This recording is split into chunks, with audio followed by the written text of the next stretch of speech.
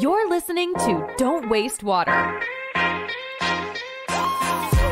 When I'm talking to startup founders and entrepreneurs about market entry, you can certainly start, for example, and prove out your technology in the industrial sector, but that's still not going to, pardon the pun, hold water in terms of adoption in the municipal sector. Hello, bonjour, and welcome to the Don't Waste Water podcast. New technology on its own is fascinating, but how that actually gets to market and makes an impact in the real world is through people coming together to bring that to market. I'm your host, Antoine Walter, and in today's episode, I'm delighted to welcome Sivan Zamir as my guest. A lot of technologies get stuck in this loop of piloting over and over, or we call it death by pilot. Sivan is Vice President of Xylem Innovation Labs. Working as a water technologist was a really great cover for being in the Secret Service or being an undercover Israeli Secret Service agent, because they couldn't conceive of what it meant to have a career in water. They didn't know people that did that for a living. Xylem is probably the world's largest water and wastewater technology company, and we'll explore today how innovation powers its solving water motto. When you're in business for a while, you can boast of having invented technologies such as the first submersible pump, the first dissolved oxygen meter, or the first digital twin-based wastewater network control system. But how can you ensure that you will still strive and innovate in the future? Well, one way to tell is to look at how much you invest in that said future with R&D budgets as a proxy. As Xylem invests 4 to 5% of its yearly turnover into innovation, it sounds like a box they would tick. Now, money isn't everything yet. There's also the way you spend it, and probably even more critical in the upcoming era of radical collaboration, how you integrate into the ecosystem around you. That's, as Sivan will explain in a minute, a bit of the rationale for the inception of the Xylem Innovation Labs. Building a consistent approach and a framework for early and growth stage startups, mid-size OEMs or later stage companies to interact with a giant the magnitude of Xylem. This flows through partnerships with Burnt Island Ventures, the Wesley Group or Isle Utilities, and also involves keeping a vigilant eye over what's happening in other industries or business model innovation. Are you ready for a 21st Century Innovation Masterclass? Well, while you buckle up, let me remind you that if you like what you hear, you can help me up tremendously by sharing that content around you. Please tell your friends, colleagues, or LinkedIn network what you found inspiring in what Sivan shares today. And if you don't like what you hear, please reach out to me and tell me what I should be doing differently or better. Come and do it, and I'll meet you on the other side. You're listening to Don't Waste Water, the podcast that helps water professionals to improve their wastewater treatment, optimize their operation costs, and keep up with the latest market trends. This podcast is brought to you by GF Piping Systems. As a leading supplier of piping systems made of plastics and metal, GF Piping Systems is the global expert for the safe and reliable transportation of water, chemicals, and gas. For more information, visit gfps.com. Hi Sivan, welcome to the show. Hi, I'm so glad to be here. I'm excited to have you because in just about 3 weeks, you're the second vice president of Xylem I'm talking with. So I'm starting to think that I'm on a series right now. And before we go into all the serious stuff we will be discussing today, there's just one question for me, which is you're located in Los Angeles right now. And when I had Austin Alexander on that microphone, she mentioned that she was located in Montana. I'm wondering, how are you distributed around the world? And how do you manage that fact that you're not all at the same place, given your role and positions within Xylem? That's a really good question. So I think that one of the opportunities that we have at Xylem as a global company is the fact that water is so local, and yet now we've had the opportunity to really globalize it. So with our local presence, we can serve our local markets and customers, but by also having people located in different regions all over the world and running centralized and global teams, we also have the opportunity to connect all of those different local regions with our global resources. So we can talk across regions, what we're seeing in different locations. I run a global team, Xylem Innovation Labs, which I know we're going to get into and talk about throughout this podcast. But my team has the opportunity to also connect different regions, given the fact that they have a global purview. So I actually think that it's a really exciting opportunity that we have to work globally, which interestingly, we've gotten more used to doing in the water industry throughout the pandemic. So I would say that's one of the positive takeaways that we've had through Corona virus is the fact that people have gotten more used to interacting globally, which has really given us that opportunity. So I think it's an exciting thing that we're able to do. So you cracked the secret. We're going to talk about the Innovation Labs. And I'm wondering, because you're located in California, which is the heart of the startup El Dorado, if you look at it from a global perspective, does that help? Is that a key asset for you? So one of the things that I used to say when I was leading different water technology startup companies is the fact that I always considered California to be the El Dorado, I think you named it correctly, the El Dorado of testing out new technologies. At the time, if you ran a global water technology company and you could prove out the technology in the United States, oftentimes it was widely accepted in other locations. And within the United States, California was the gold mine, if you will, if you could prove out the technology here, given the complexity of the entire regulatory landscape and all of the regulations in place. So if you could make a technology work here, you could make it work anywhere. So oftentimes I would recommend that we use California as the central test bed, if you will. There's another thing, which usually at that stage, I'm trying to put my guests in a box. And I desperately tried to put you in a box. And I can't exactly name how I would frame that box, because I've seen that you've been a researcher, a mentor, an advisor, a consultant, a board member, now a vice president of one of the largest companies in the water industry. You've been in the water startup nation, which is Israel, and which we discussed extensively on that microphone a couple of times. Now in California, which is usually when you mention California, then people say water scarcity, water reuse. I mean, all those hot topics in the water industry. So first, do you have a box in which you would fit yourself? And second, how did you end up at Xylem and heading the Innovation Labs? Ooh, if I fit into a box, I'm going to say hard no on that one. Probably not. But, I think there is a common thread throughout my career. I started my career as a construction manager. I'm trained as a civil engineer. And I started my career working out in the field, wearing a hard hat and steel-toed boots. And one of the things that I always found interesting, most fascinating, most challenging is how you really bring highly technical concepts to life. And so what I mean by that in the construction world, and I know we're talking about water here today, but I do think there's a lot of parallels, is that you have all of these brilliant, engineers, architects, and other people that are designing a building, for example, or a piece of infrastructure. And you're relying on the laws of physics, the properties of materials, taking into account climate impact. And yet, the thing is that with all of those best laid plans, you can have thousands of pages and all of the software running behind it to help design that building. The thing that brings that to life is people. And so when I went from the construction industry, moving over to the water industry, I made that switch when I moved out to Israel. As you point out, I lived in Israel for about 10 years as well. I had the opportunity to switch and work in the water sector and bring a couple of new technologies to market in the water sector. And I was fascinated again by the fact that new technology on its own is fascinating, but how that actually gets to market and makes an impact in the real world is through people coming together to bring that to market. So I would say that's maybe the common thread, although it doesn't fit into a box. I think it's an element which we have discussed a couple of times on that microphone, how connecting the people and putting the people at the center is probably a right way to connect things. We'll be going a bit deeper into the Innovation Labs in just a minute, but right before, I'd like you in really under 40 seconds to give me your best elevator pitch to the Xylem Innovation Labs. All right, I can do 40 seconds or less, no problem. Like I said, I spent a lot of time bringing new technologies to market, a lot of effort on spearheading that work. And I had worked with many of the largest companies in the water sector and seen and experienced many of the challenges of corporate startup partnerships. And I really felt that I could bring that perspective from the startup side, from the new technology side to a large company. And so with Xylem in particular, I saw that opportunity to be part of a company with a really compelling mission. I think we can all agree and acknowledge from outside in that there's a very compelling mission that Xylem has, which is to solve water.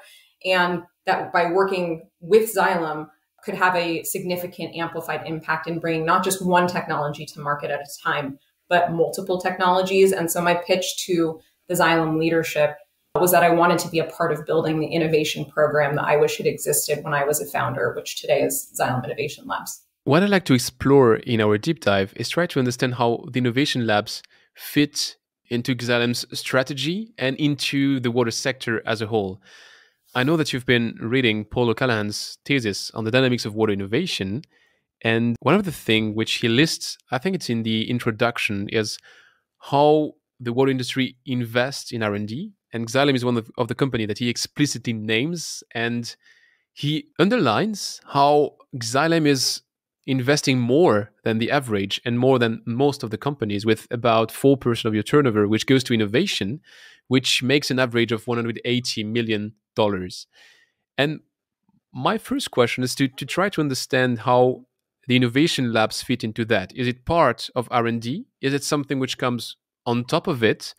Or what's the link between both of them? Well, Xylem Innovation Labs is a part of Xylem's R&D ecosystem. So you hit the nail on the head there.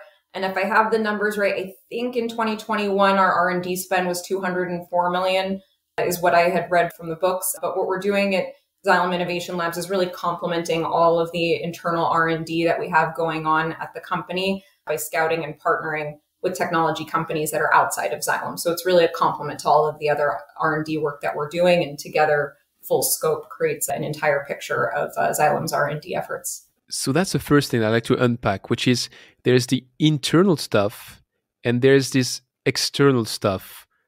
How do you differentiate between both of them? And don't tell me some are internal, other are external, because I know my question is not framed the right way. But how do you bring all of that into music? The way that I think about it is the concept of corporate innovation. And corporate innovation is not a new concept. It's been used in industries for the last 20 years with technologies that are advancing faster and faster in the global landscape. Large corporations started to understand and recognize that not every brand new thing to market was going to be developed internally. And so started investing in having teams embedded within their R&D departments that would help to augment or act as a supplement to the internal R&D work that they were doing. And so that's effectively how we see ourselves and how we position Xylem Innovation Labs is really, like I said, complementing our internal R&D team so that they can focus on the things where they have the most strengths, if you will, and leverage their strengths. And then we go ahead and augment that by looking at external technologies and companies. To see if I got it, that means you have your core R&D, and then there's some topics where you feel, oh, we have some added value. We could help other companies. That's the internal track. So they come to you and you collaborate. And then there's areas where you say, oh, that's very interesting, but maybe not part of what we can do in-house. Let's look at external companies so that they can supplement us. Is that an oversimplification? No, I think you got it just right. I think maybe you could answer that question for me in the future.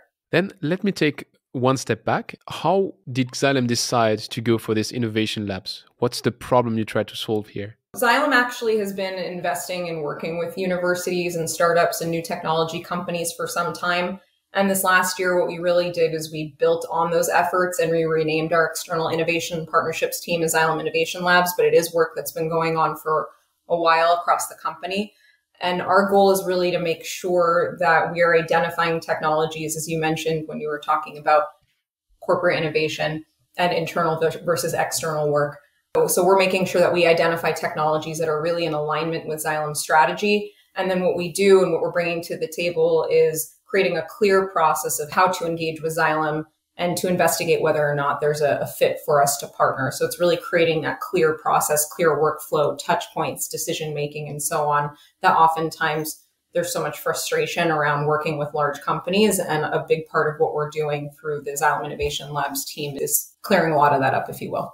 That is what you do inside, and outside, it's this partnership you have with Burnt Island Ventures. What's different for a company that would be working with you and for a company that would be working with your support with Burnt Island Ventures? That's an excellent question. So our investments in Burnt Island Ventures, and we also are a limited partner and LP in Wesley Group, is really complementary to the work that we do at Xylem Innovation Labs. Burnt Island Ventures, they focus specifically on early stage water deals, while the Wesley Group focuses on growth stage digital and industrial technologies ranging from cybersecurity to advanced manufacturing. They also work on energy and mobility. And so what our investments in those funds do is give us visibility into technologies and companies across the entire sector and also across growth stages, which is phenomenal. And when you ask and when you mention how does that work differ if a company is getting support, for example, from Burnt Island Ventures and Xylem Innovation Labs, there are a couple of companies that are part of both programs. One of the things that I talk about a lot is the fact that new technologies coming to market, that's not going to be made possible by one particular stakeholder group. So whereas Burnt Island, as an example, is a venture capital firm, we are a large technology and solutions provider. It's an entire ecosystem problem. So by a company working with a venture capital firm and with Xylem, we actually have interests that are aligned. They're bringing capital and business acumen and guidance to the table, while Xylem, we're able to bring technical and channel access and opportunities to the table. So it's a really good partnership across the board. What's the typical portrait of one of these companies? What is the typical size, which would be a good suit for the internal one? What's the typical size, which would be a good suit for the other way? I mean, you said it's early stage for Burnt Island and it's later stage or growth stage for Wesley Group. But how does that translate into how many founders, how many people working inside, how many projects they already have? Also a good question. We engage with companies at various different stages. So we work with universities. That's all the way back at sponsored research and technology transfer level. So technology readiness level, that's pretty early days, all the way up to technologies that are growth stage that have quite a bit of traction in the market already. It really depends on what stage the technology is at, what commercial readiness level that it's at, and what the needs are of our customers and of our internal business. So that doesn't quite give you an exact breakdown, but we do have a pretty expansive funnel in terms of the types of technologies that we're looking at different stages. So I can't say that we only look at technology readiness level of 5 or 6 and upward, something to that effect. And what do you expect from these companies? We expect to be able to engage with them in a commercial capacity, the ones that are at a later stage. So the ones that are at a later stage, working with Xylem, partnering with Xylem could look like culminating in a white labeling agreement, in a reselling agreement, in a licensing agreement, if the technology and the commercial readiness is there. If it's at the earlier stages, then what we might be doing is working with those companies to help advance their technical development, accelerate that forward just a little bit. And in the meantime, we get a good up close look at what those technologies are and help us frame our thinking about how to approach the market when it is ready for marketability and commercialization. And you have a typical frame as to how you work with them? I mean, the size of the stakes you take, or how long you expect them to take to go into the next level of the journey? The way that we engage with all of these companies, we've got 2 different tracks within the Xylem Innovation Labs program. We've got an earlier stage technology track. And so these are with companies whose technology readiness level is a little bit earlier stage on the scale there. And there we work with them to accelerate their product development. Those are not necessarily companies that we are looking to bring to market at this exact moment, but we are looking for some opportunities for deployment and for piloting. On the other side, we have an accelerator program, which is more like a commercialization or commercial partnerships program.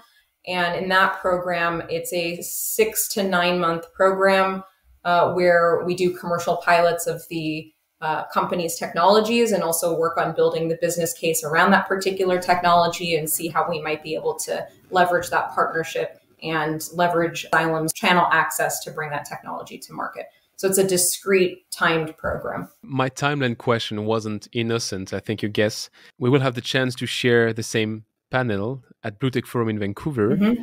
And the panel is a bit under the umbrella of Paul O'Callaghan's body of work. Aside from giving the shares of R&D investment of Xylem within your turnover, that's not the body of the work. The body of the work is about the dynamics of water innovation. And he gives typical timelines of how long it would take for a technology to go until the middle of the market. And I've been discussing on that microphone with Andrew Benedek, who's the perfect example of how Paul is right, because he started a membrane company in the 80s, beginning of the 90s. The MBR market just boomed at the end of the 90s, which means that for almost 20 years, he was a prophet in the desert. And from the 2000s up to 2010, he was like the king of the game. He was in the middle of the market. So it gives you a sense of how long you'll have to push in the middle of the desert before you get to that point where really you get traction. Now I'm wondering, if I was heading the Xylem Innovation Labs, which is not my case, of course, but if I was in your shoes, I would have a hard time investing in companies and expecting a return on investment, which takes about 20 years. So is that a problem? Is that a tricky market to be in the water industry and its typical timelines? Or do you think you have a way to beat the game? An excellent question. In terms of Paul's thesis, Dynamics of Water Innovation, I mentioned to you before that I've read that, and I oftentimes cite and quote Paul's work, especially the analogy or the metaphor of the passing of the baton of technologies from different stakeholder groups. The way that I like to think about it is that baton is the technologists themselves. And so the technologist is the constant in that entire equation. So all of the different stakeholder groups bringing that technology forward, they're working with the technologist to bring that technology forward to market. In terms of the average time to market, the 12 to 16 years, I think we're seeing things change from both perspectives. From the market perspective, people are becoming more and more interested in new technology adoption, becoming more open, more receptive. There's regulation in place that is helping push forward a number of the different technologies that we need to help to solve a number of the world's water challenges. We also have different kinds of business models that are there to help bring those technologies forward to overcome some of that valley of death of piloting that I think the desert that you were referencing, which a lot of technologies get stuck in this loop of piloting over and over, or we call it death by pilot. So trying to avoid that and come up with creative solutions from government on the regulatory side, also government, private funds, venture capital, different kinds of financing to help overcome things from the financing side. Also, in terms of customers, people in the workforce are becoming more and more open and receptive to working with new technology. So I think we're seeing a lot of cultural change there from all different stakeholder groups, like I mentioned. And then in terms of the timeline itself, the types of technologies are changing as well. So a lot of the technologies that Paul talks about are treatment technologies, which are much more capital intensive. And now what we're seeing is a lot more on the digital side, technologies for asset management, anything from satellite remote sensing to predictive maintenance technologies to augmentation of SCADA systems like wastewater network optimization. So those kinds of digital technologies that are much less capital intensive, that are OpEx systems, are going to have a faster adoption rate by the market. The first part of your answer, which goes along the regulation, is what Paul would qualify as crisis driven. So I think that's the part he covers. Mm-hmm. Then the second part, where you mentioned the business models, I'd have to reread Paul's body of work. So maybe I'm wrong, but I think that's the part which is really changing right now. I'm fully with you. When you mention business model, I mean, what do you exactly encompass within that? Is it the buzzword like water as a service, which beats the barrier to adoption because there's no risk or much less risk to adopt a new technology? Or is there much more meat on that bone? And is it like integral to what you're doing with these companies beyond the technology to also look at the business model side of things? I mean, the latter. So certainly there's different kinds of business models like water as a service. And I think that's definitely intriguing. I find with business model innovation, as it's called in terms of it being a buzzword, it really depends on your customers, because some customers are more favorable towards capital expenditures, some towards operational expenditures. So you don't really, I oftentimes will advise companies that you need to be a little bit careful and flexible, especially when you're entering into the market, because you may not have the opportunity to completely change the way that a customer is able to or willing to spend their particular budget in any sort of financial cycle. When I think about business model, you could think about it in a couple of different ways. In the first, it's about how technology companies are packaging their pricing and their ROI and how they approach the market, whether that's packaged as a CapEx or as an OpEx, and coming up with creative ways to approach the market in that sense, which I absolutely think is important and imperative. Another way that I think about it is how do we, again, from the different stakeholder groups, because it's not all incumbent on the technology companies. There's not one silver bullet of repricing your technology and then all of a sudden it's going to be able to make its way to market. So the other way that I mean it is how can we come together to overcome the different challenges of market adoption and accelerate that market adoption. So one example that I think of is if you're familiar with IL utilities, the global municipal consulting firm. They also have their technology assessment group, their TAG group, which I think a lot of municipalities are familiar with. They just came up with the concept of the trial reservoir, which is a private revolving loan fund that funds pilots for municipalities. The caveat is that the municipality has to agree that if certain success criteria are met, then they're going to turn that trial into a full-scale commercial deployment. And only in that instance does the loan fund get replenished.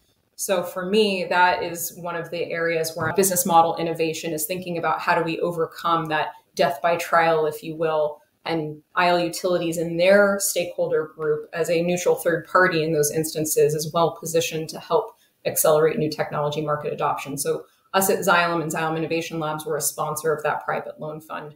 And because it's a private loan fund, as opposed to a governmental loan program, they have the ability to deploy those funds a lot faster, which I find to be compelling. You mentioned as well that people might be changing and that we might see more, people taking a bit more risk in that area.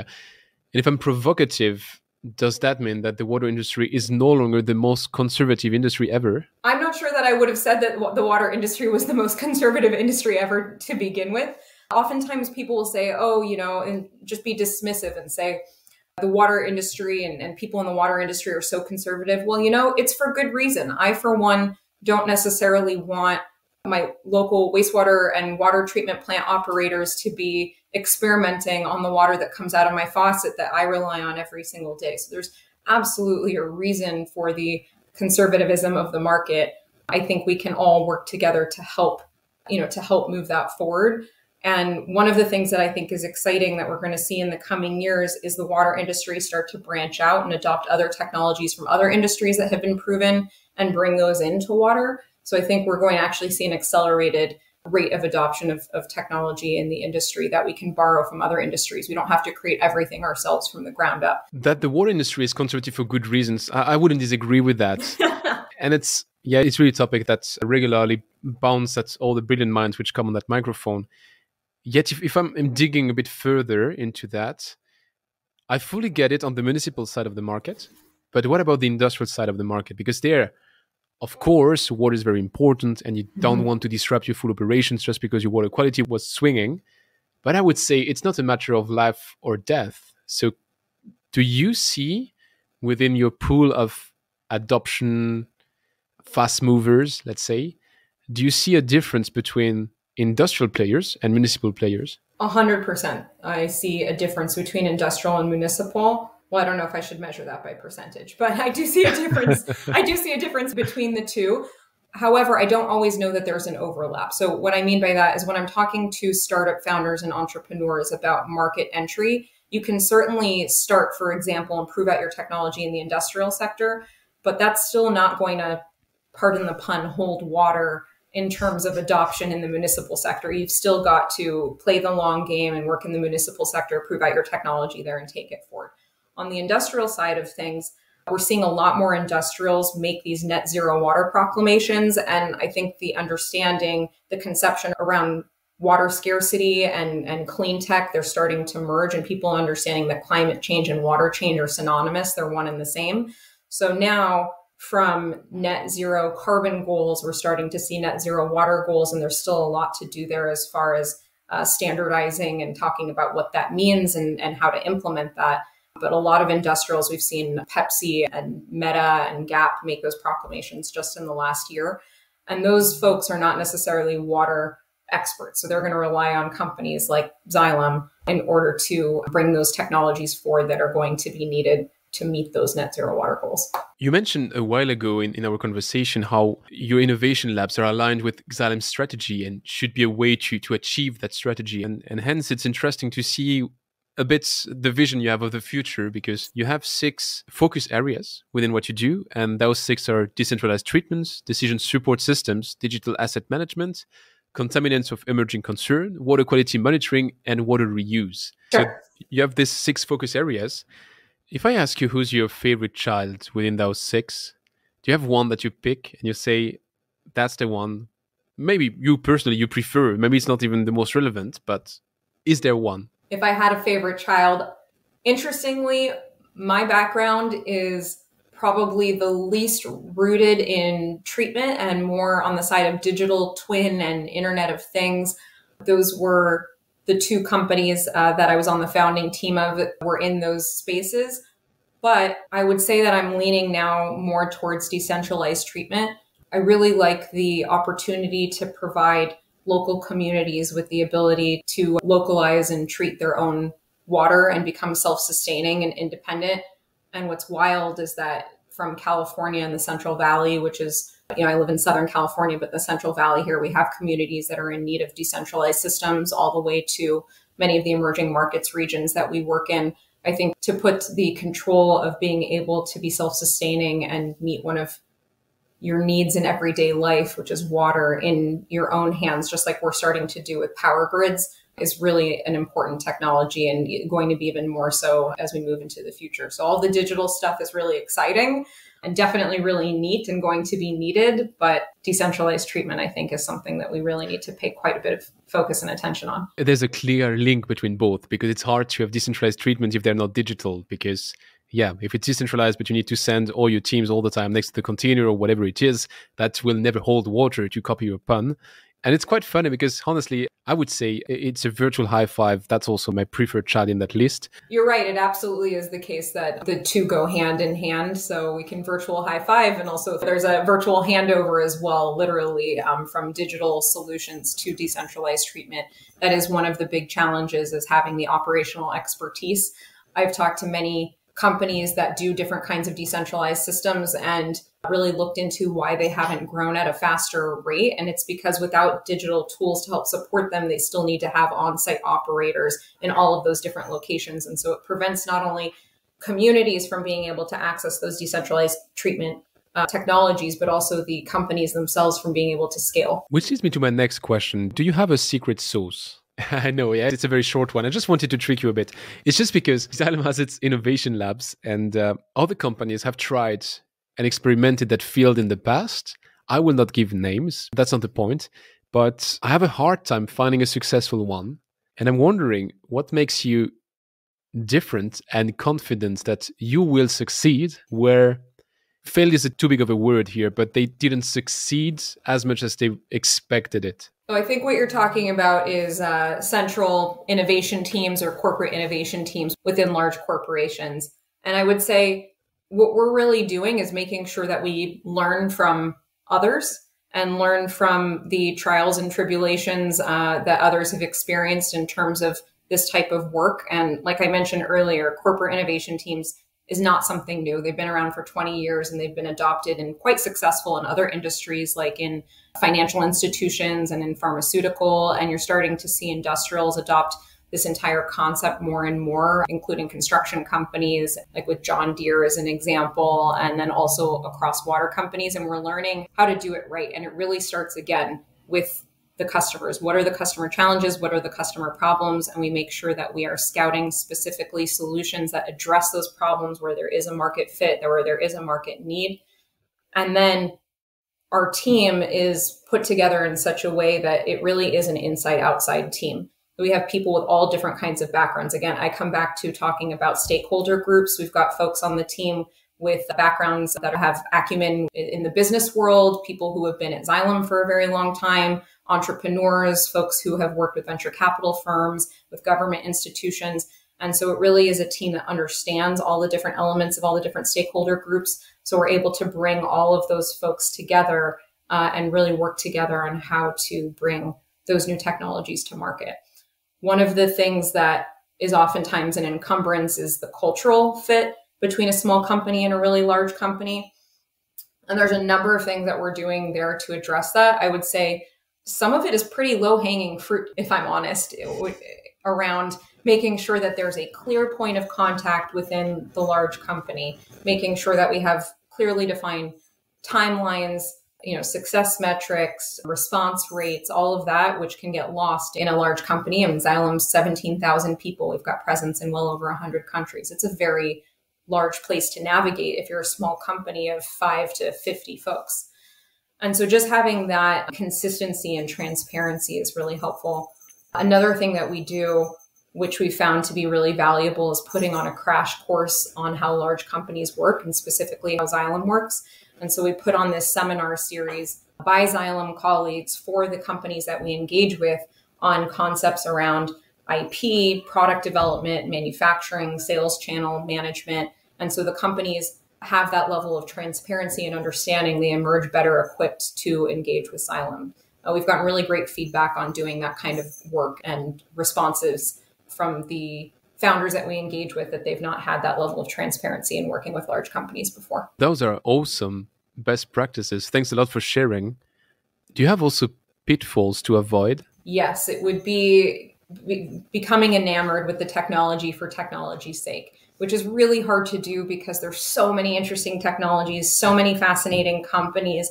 Some of these technologies that we see are incredibly compelling, but they have to be driven by an actual customer problem that is compelling enough that customers are able and willing to pay for it. And so that has to be the driver, which is not always the sexiest thing to say to, when you're looking at some really neat digital solution, whatever that might be, but you have to make the connection to the market. And so that's a pitfall that everyone should want to avoid regardless of the industry that they're in. Now I'm very curious about your selection process. Is it you reach out to companies where you feel like discussing with your customers that there's a need and they might be fulfilling that need? Or is it those companies which pitch you and you judge them as to how compelling they are to these market trends you know existing? We start boots on the ground with the market need. What are our customers? What challenges are they experiencing today? What challenges are they anticipating to be experiencing 5 to 10 years from now? They frame out the challenge, the problem, and then that gives us basically the ability to go out into the market and scout what are the potential solutions to those problems. So the solutions can be very creative. There's all different kinds of, you can solve one problem in a multitude of different ways. And so what we do is help to scout and to understand which of the potential selection of solutions are going to best fit to solve that customer problem. But we start with the customer problem, not with market trends. Does that make you a kind of innovation as a service? Interesting question. Yes. I would say innovation as a service. Why not? If we can do water as a service, why not innovation as a service? I like that term. Maybe we'll coin it here. You heard it first, right here. So when I was discussing with your colleague, Austin Alexander, we discussed how Xylem intends to have an impact on the carbon side of things, on the sustainability side of things, and how you walk the talk by having footprint and handprint targets. What is your personal roadmap as to the impact you'd like to have in the next 5 years, 10 years? Certainly at Xylem, we're looking to work with our colleagues across the company to pave the way for new technology to come to market faster. That is the company-wide issue that we're looking at. And then within that, there's a myriad of different problems, myriad of different potential solutions. That's the goal. And we have short, medium, and long-term goals that are mixed in there. Ultimately, and this is something I think a lot about and something I'm looking forward to speaking about next week at Blue Tech Forum, is that one company, Xylem, one organization, we can't go it alone. We have to work together with all the other stakeholders, with municipalities, industrials, government, nonprofit, research firms, consultants, resellers, distributors, all of us to address the challenges, the customer challenges that we're talking about. And so my hope is that some of the work that we're doing with Xylem Innovation Labs, that by collaborating with our industry peers, that we can all be doing this type of work. And then what we're talking about then is not if we're working on innovation and if we've got an innovation team or innovation program, but rather that we're all doing it. And what we're competing on is which technologies we're selecting and which technologies we're placing our bets on. That's where I'd like to get. If you're asking about 5 to 10 years from now, that's where I'd like to be 5 to 10 years from now. It's an awesome answer, but I'm still pissed because you mentioned everybody, but not your suppliers. And now working for one of your suppliers, I'm really sad because we're not part of that game. Okay, I accept it. I'm going to be nasty with the rapid fire questions. But just to round up that section, I'm French. Sorry, I have sometimes a weird French humor. I'm wondering, how do you measure that success? What will tell you that you succeeded? What will tell us that we succeeded is starting to see some of these technologies come to market faster, using the work that we're doing both in Xylem Innovation Labs and propagating across in conjunction with all of Xylem, and starting to see those companies come to market through our sales channels and starting to turn the tide around in terms of how startup companies or smaller companies, universities engage with large corporations, and really starting to pave the way and change the perception of that work in the industry. You've mentioned a couple of times, throughout this interview about the challenges or the difficulties or different perceptions about how that work goes. We'd like to see that change. Well, Sivan, it's been a fascinating exploration with you of that intricate world of this innovation, which is sometimes internal, sometimes external, but clearly in a new fashion, if I might dare to say that. I propose you to switch to the rapid fire question to round it off. All right, I'm ready.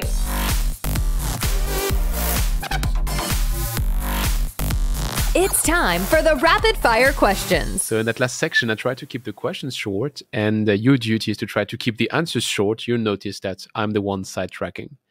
My first question is, what is the most exciting project you've been working on and why? I briefly mentioned it before. I would say the Isle Utilities Trial Reservoir private revolving loan fund to accelerate new technologies to market for me is one of the most exciting because I experienced that pain from the new technology provider side. And so to see a neutral third party come in and be a part of solving that for me is really exciting. You also mentioned Austin Alexander's work on sustainability. So the focus of the first fund is on decarbonization technologies. So that's something that I'm bullish on as well. I have to say I took a note on that one, and that's really a rabbit hole I'd like to explore. So maybe you can keep that in mind for my last rapid fire question. But right before I have a second one, can you name one thing that you've learned the hard way? I'm not sure that we have time for that on this podcast. No, I'm joking. So the thing that comes to mind is to not be afraid to narrow your focus. When you're doing something new, it's better to do one thing really well to excel in it versus being average at a whole broad swath of things. When you're a new founder of a new technology company, it's really hard to do that because you think you're going to block yourself off from different kinds of opportunities. When in fact, if you narrow in on the technology, if you narrow in on your beachhead market, you're actually going to open up all different kinds of opportunities that you didn't know existed before. So not to be scared of doing that. Is there something you're doing today in your job that you will not be doing in 10 years? Something that I hope that we're not doing anymore in 10 years is piloting something for every new customer before it gets adopted at commercial scale. So it's my hope that we can band together and really rely on reference projects and sites. And there's a number of test beds that exist right now all over the world that are doing that, and customers that are becoming more willing to share results. So I think we're on our way there. We're just not there yet. So you mean that every water user is no longer a special snowflake? They're all special in their own way, but they just don't need to repilot the same technologies over and over again. What is the trend to watch out for in the water sector? I would say cross-collaboration across industries, which we touched on before as well. We're seeing other industries like big tech looking at the water sector and wanting to get involved. So that's a really exciting frontier to be working on, is how can we collaborate with partners in other industries to bring leading technology that's already been proven out in other sectors, and how do we bring that over into the water sector? I think that's something we're going to be seeing more and more of. If you were a world political leader, what would be your first action to influence the fate of the world's water challenges? So many things come to mind when you ask that question. Anything from public versus privatization of water, breaking down water management to the watershed versus utility level, and also government spending and regulation. There's something to address in each of those areas, but one of the things I think I would really do, getting to the root of how we think about and address water, is education in schools. I know quite a few, as I'm sure everybody listening in does as well, especially in the water industry, that we all know other adult professionals that have very little to no idea about where their water comes from and how it gets to their tap, how it's conveyed, how it's treated.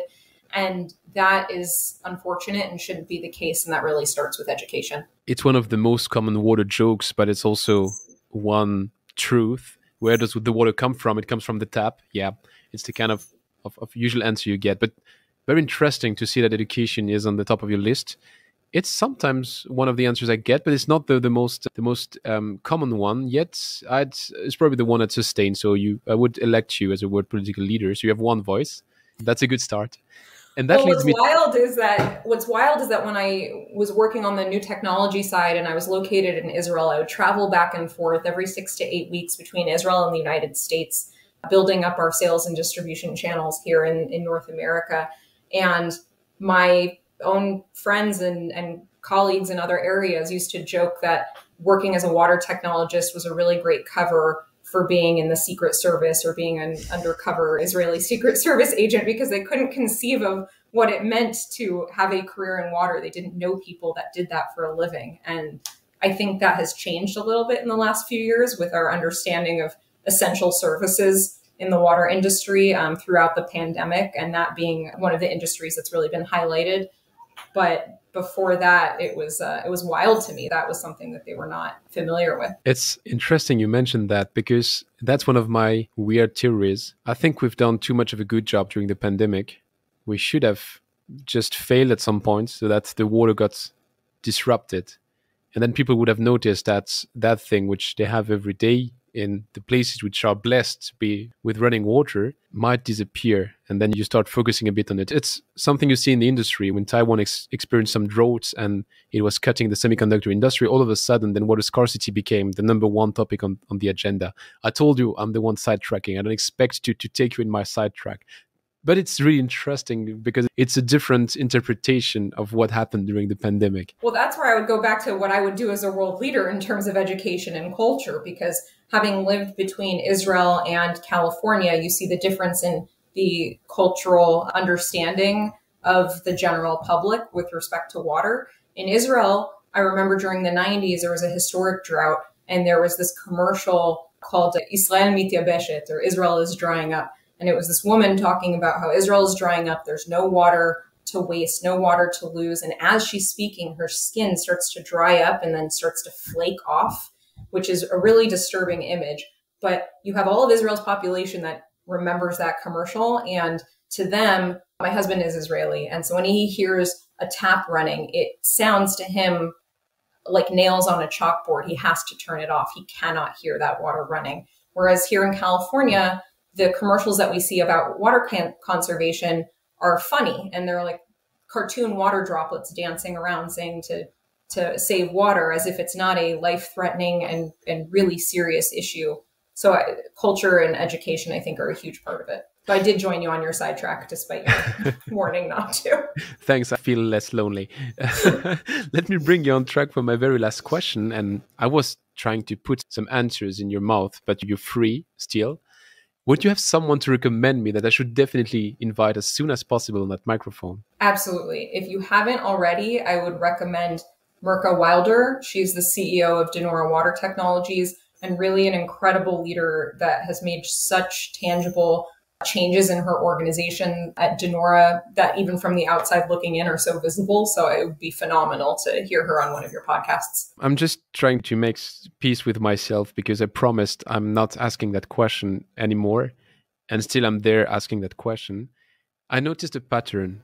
As soon as I have a woman on that microphone, the recommendation goes towards a woman, which I find amazing, because I started that podcast with a thesis, which was I wanted to have 50-50. Mm-hmm. And I ended up being at somewhere 85-15 between men and women, which is even worse than the industry, which is at 17% of women. So first, awesome recommendation. Thanks a lot. And here's the question, which I promised myself I wouldn't ask anymore. So you are granted with a joker. You can really skip that one. How can I frame it? What can we do to really break that curse of having to tap so little into the full potential we have out there in the market, which would tend to a 50-50? I think that we're seeing a lot of that being balanced out right now. So what I've actually seen in the water industry is a lot more women in the water industry. A few years back, I was voted as one of the top 20 women in the water industry, I think on the startup side of things. And I used to joke that, you know, there's only 22 of us, so it's not that difficult to be in the top 20. But from there until today, the balance is much better. My team is just about a 50-50 split, and that has to do with equitable, I think, hiring practices, meaning that I make sure that I interview a diverse slate of candidates. Whoever is best suited for the job should get the position, but how can you hire a woman, as an example, for a particular role if you're not interviewing any women? So I challenge the recruiters and the HR folks and myself that I work with when we're looking to scout folks for a new role, that we make sure that we have a diverse slate of candidates to select from in the first place. That being said, I do find water to be a much more friendly place for women to work in, especially coming from a background of construction. So I'm pretty bullish on it. And having women in leadership roles, I think, is a big piece of the puzzle as well. So thanks for the awesome answer to my fuzzy question. Sivan, it's been a pleasure to have you on that microphone. I'm looking forward to having the follow-up discussion with you on the panel we'll be sharing in Vancouver for the BlueTech Forum.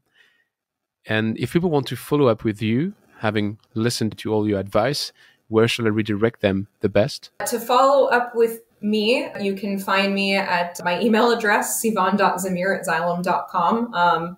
More than welcome to follow up with me. I'll redirect you as makes sense within the organization. But that's part of what I was mentioning before with Xylem Innovation Labs. We're really looking to shift the paradigm and have a lot more transparency in terms of how we interact with the entire innovation ecosystem and, all of our stakeholders, and not have it be this kind of secret organization within Xylem. We're out there. So you're welcome to contact me. I look forward to being in touch. For the ones that didn't note it down, the link is in the show notes. I think you could appreciate, all of you, how transparent you were, Sivan, to today within this discussion. So thanks a lot. And see you soon in Vancouver. Yeah, I look forward to seeing you as well. It's going to be a lot of fun. Thanks for listening to Don't Waste Water. This podcast was brought to you by GF Piping Systems. Loved this episode? Head over to Apple Podcasts to subscribe, rate, and leave a review. See you next time.